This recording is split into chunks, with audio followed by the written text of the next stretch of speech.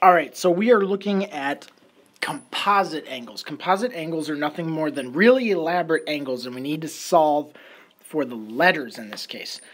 So in this specific one, we're looking at this, which is a right angle, so we know it equals 90 degrees. We know all three of these angles together are going to equal 90 degrees, and our goal is to figure out what x equals. So let's do this. X plus 2x plus 27 equals 90. And I wrote that equation because I added up all three and I set it equal to 90, which is a right angle. From here, combine the x's, set it equal to 90, take the 27 to the other side, turn it negative. This is going to become now, and I'm going to go right here, 3x equals 90 minus 27 is 63. Divide both sides by 3. Cross it off. X is going to equal 21. That is the answer. We know what x equals. It equals 21. Alright, so let's look at this next one. First thing you need to know is this is not going to be using a right angle, but this is using a full circle. Now, full circles are 360 degrees. So let's first do this. Let's go through and add up all of our x values. So we have a 10 plus 2 is 12 plus 3 is 15x. Now let's add our constants. So we have 120, 130 plus 50 more is going to be 180. And we're going to set that equal to 360 degrees, which is a full circle. The 180 will go over, turn negative.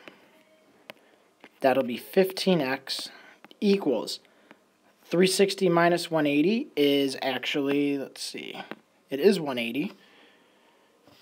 So 15x equals 180. Divide both sides by 15 now.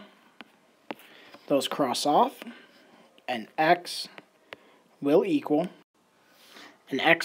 12. Because 180 divided by 15 is 12. So again, because it's a full circle, we set it equal to 360. Add your letters, add your constants, take your constant over, change the left sign, 15x came down, 360 minus 180 is 180, divide both sides by 15, and you get a 12. Alright, for our next one, so once again, this is 360 degrees. For this task, we want to figure out what each one of these letters are. So this one's a little bit trickier, and here's why. We know that there are two different letters. Okay, so we have two different types of letters. Let's first do this. We know that 148 plus 2x, so just this angle alone makes a straight line, which is 180 degrees. So knowing that, we're going to solve for just this letter x. So to do that, I'm going to say 2x plus 148 equals 180. Now, from here, what we're going to do is we're going to take the 148 to the other side and turn it negative. That's 148. 2x comes down, so 180 minus 48 is 32. So now from here, we will divide both sides by 2. And x is going to be equal to 16. Now this is important because now we're going to take this 16 and we are going to plug it in for this x. The reason being is because we want to look at just one side. We know x is 16, and we can even put that up here because that's half the answer. We need to now figure out what y is. We know that this whole side is 180 degrees. So we would say, well, what's 3 times 16? That's going to be 48. So this is 48. This specific angle right here. Instead of 3x, it is 48. So we would say 48 plus 47. We're going to add those two together. Let me do that real quick. we get 95. Whoops, let me change my pen. So 95 plus y equals 180. From here, take your 95 over. Subtract. Y is going to equal 85. So there are your two answers, x and y. So remember, you wanted to look at half of it. We know half of it's a straight line, where these angles are supplementary, thus why we set it equal to 180. Solved for x. Once we had x, we took it, put it back in. 3 times 16 gave us 48. We said 48 plus the 47 is 95. 95 plus this missing y gave us another straight line. Subtract the 95, and we're left with y equaling 85, and that's where we get our two answers from. All right, so for this one of the things we have to be understood is these two lines right here, A, B, and CD, those are parallel. So that means they're never going to touch across. This line coming across is called the transversal.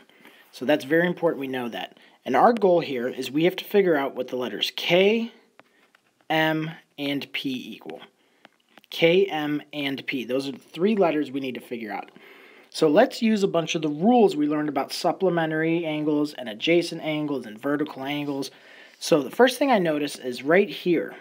This right here forms 180 degrees.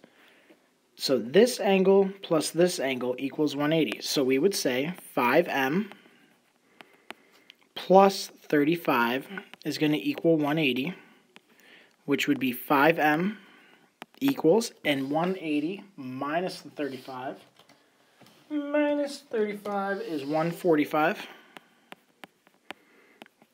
And if we divide both sides by 5, m is 29. So right away, we know m is going to be 29. So this angle right here is 145 degrees. This is important that we know this, because this angle above is going to be 145. This angle and this angle are equal. That means that P is going to be 145 degrees.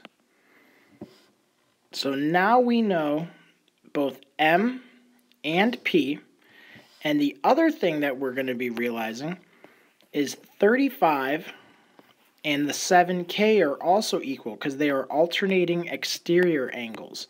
These two angles right here, are equal. So 7 times what equals 35, K would be 5. So there's a number of different ways you can solve this, but it's a lot of looking at what's there, looking at your rules, looking at the rules of alternating exterior angles, alternating interior angles, vertical angles, things of that nature. More than one way you could have solved this problem. This is just one specific way. Okay, so let's look at this. First thing we need to know, triangles. We know that their interior angles add up to 180 degrees. That's going to be very important. We want to know what angle 1 and angle 2 are. So to do this, first off, we know right here is 180 degrees. It's a straight line.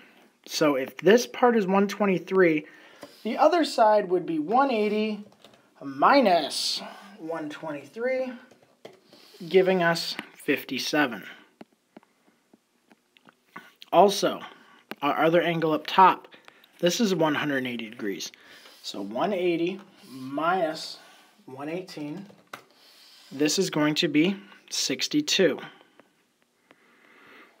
So we have a 57 degrees, we have a 62 degrees. We know this plus this are going to equal 180. So we'll add 57 and 62. That's a 9, 119. And now we'll do 180 minus 119. We have to borrow. 10 minus 9 is 1. 7 minus 1 is 6. 61 degrees. Whoops, that's a degree symbol. So our two numbers we're looking for. Angle 2 is 61. Angle 1 is 57. This material is a little bit different. It's pretty elaborate. It's going to be intense. It's going to take some practice. You're going to have to look for the clues that are given and solve accordingly. If you got questions, let me know. Well, see you later. Bye.